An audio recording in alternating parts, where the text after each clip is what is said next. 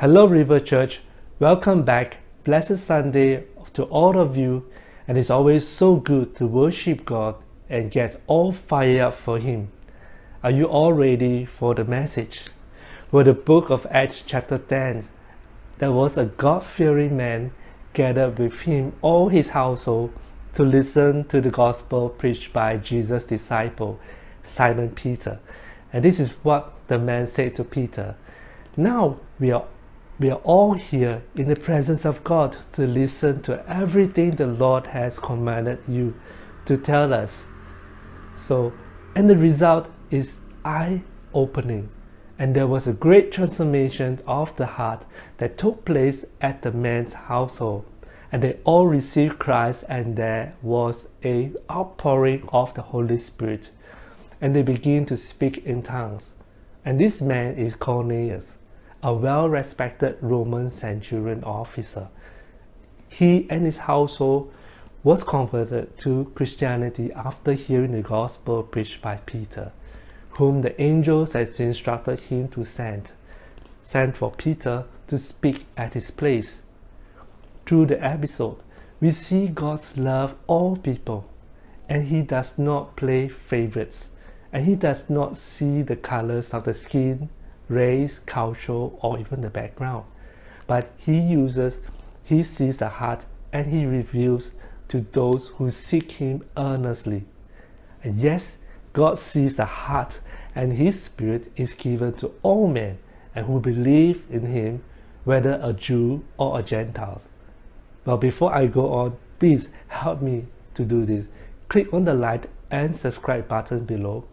Do hit the bell to get a new updates of our latest sermon, and share what you receive from God with someone. And we aim to reach out to as many people out there who need the touch from God. I will thank you for doing so. But the title for today's sermon, God works all things together. Do you realize that we spend a lot of time trying to work things out, such as solving mathematics problems, to a tough relationship in the family or in the community where we live and we work? Parents trying hard to work things out with their kids, husband and wife trying to work things out after a disagreement. An employer tries to work things out with the employee who is overworked, or even a teacher trying hard to teach the child how to do their solving mathematics solving problems, and the list goes on, and it's always different from each person. Well, there's time we succeeded, but there are times we fail to work things out. The result is not what we expect, and we fail one time, then the second time, and the third, and we get frustrated and give up. Whether young or old, we are slow to acknowledge that we have limitations, and we cannot be sure and foresee what is going to happen ahead. And very often we fail to learn and understand that God is at work all the time. Yes, God does hear our prayers and sees our heart, and God knows what we did, and God created our innermost being and knit us together in our mother's womb. He knows everything about us. Psalm chapter 139 says this: "You know when I sit and when I rise, and you perceive my thoughts from afar. You discern my going out and my lying down.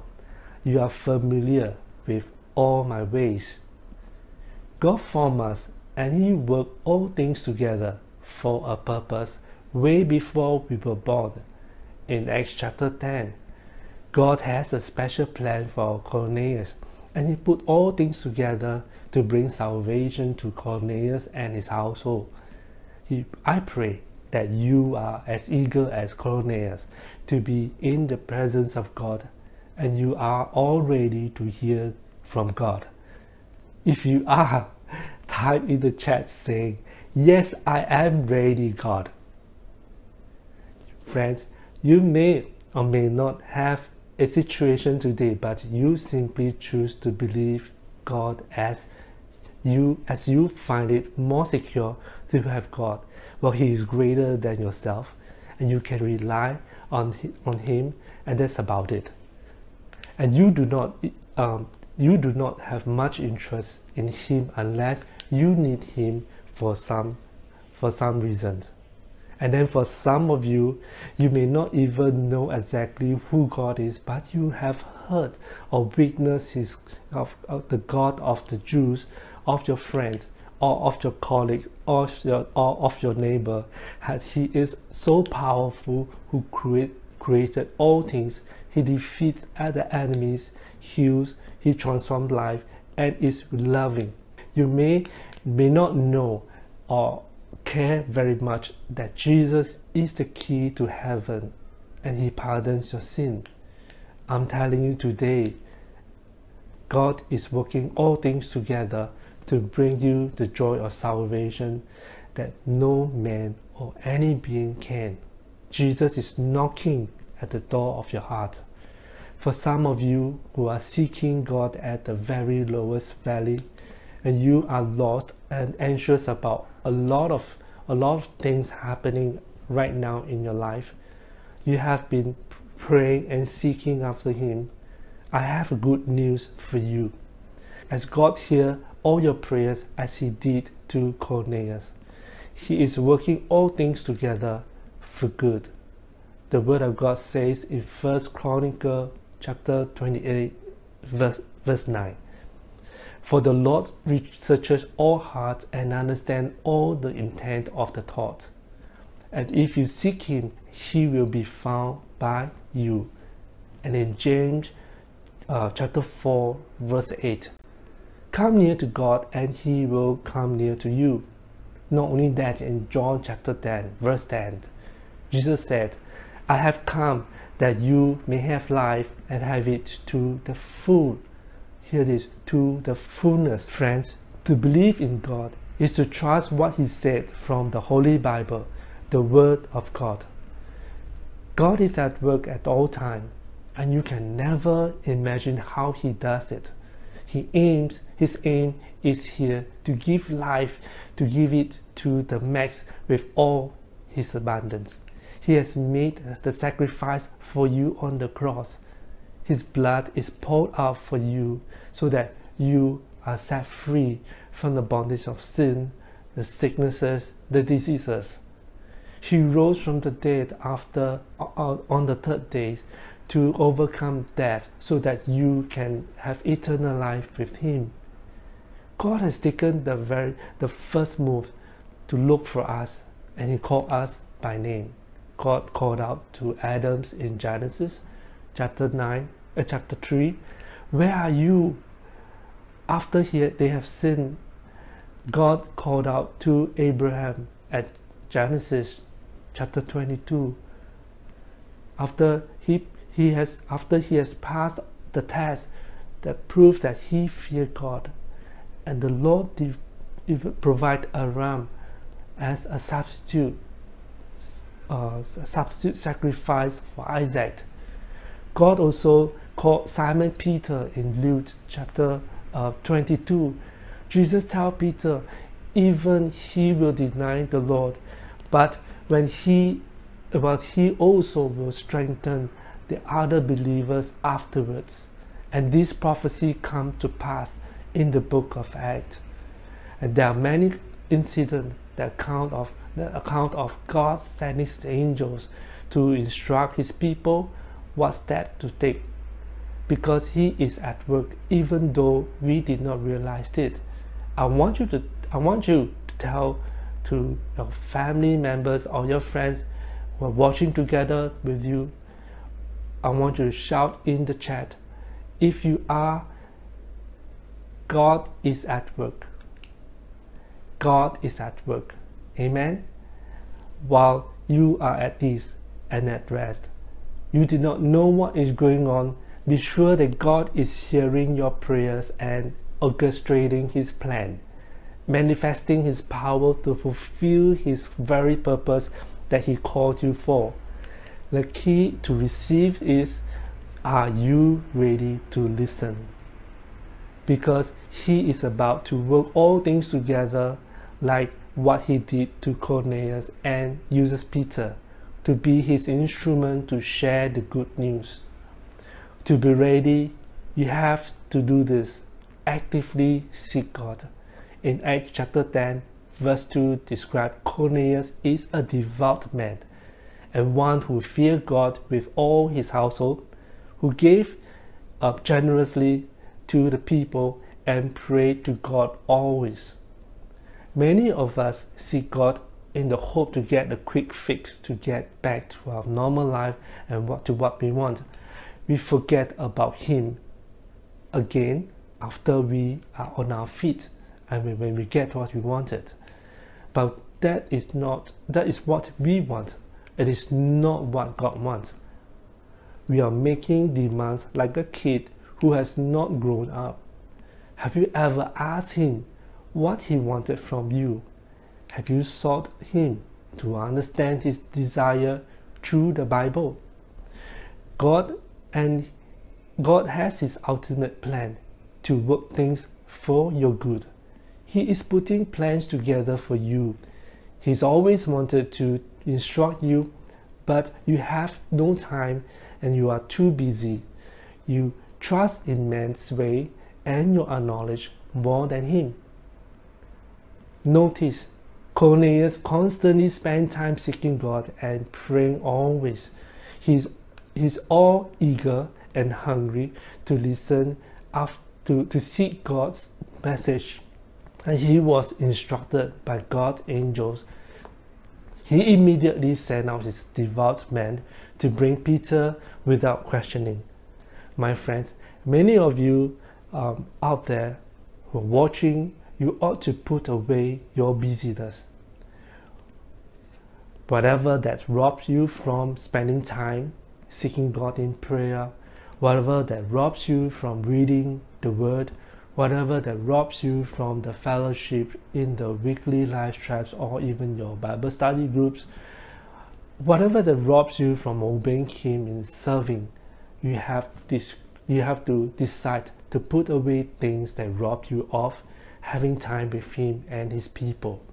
Be active in seeking Him and get ready to hear from Him. God is always wanting to speak and instruct you, as He did to Cornelius and his household. Ask the right question is my next important key things. Cornelius stared at the angels in fear and asked, "What is it, Lord?" Cornelius focused and quickly asked the right questions. "What is it, Lord?" That transformed his entire household, his whole life. He received from God's fullness of what He has to give. Instead of you telling Him what He should be doing for you, or some of you like the habits of murmuring and complaining in your prayers, you are more concerned about getting to be heard than hearing from God. Why not ask Him, "What is it that you call me, Lord?" And be quiet, listen. Your next action is to jot down what God impressed upon your heart as you read the scripture and pray. Decide and make up your mind. Act upon it quickly. God is directing your path as you ask the right question. What is it that you are calling me, Lord? In the situation at your work, in your relationship with your parents, or in a family that has some issues to work things out, or in the search of your studies and in your career, and the list varies from each person, and the list goes on. Ask the right question and let God instruct you. Write it down and commit to act on the instruction without delay. Remember, there is always the flesh and the enemy who is always working against you and God's plans for you. But in Proverbs chapter 3 verse 5 to 6 taught us to trust in the Lord with all your heart and lean not on your own understanding. In all your ways, acknowledge him, and he shall direct your paths. The last one is to recount your encounter with God. One of the most crucial actions we ought to take is to remember why you are doing what you are doing. By recounting your initial encounter with God and his specific instructions to you. Do not lose sight of it by noting down in your devotion diary. Share your testimony with your leaders or your sales members, and let yourself be accountable to them. If you lose focus with God, and they will keep you in check and want you to come back to God's instruction. Cornelius recounts twice of his encounter. One was with his servant immediately right after he met the angels who instructed him what to do. The second account of his encounter was with Peter when he arrived at his place. Both Peter and Cornelius are not distracted by any Jewish tradition that prohibits a Jew to have anything to do with the Gentiles. They went straight to recount their encounter with God and what God instructed. You can imagine the excitement, the amazement as they listened to each other recount of their encounter and how God brought them together.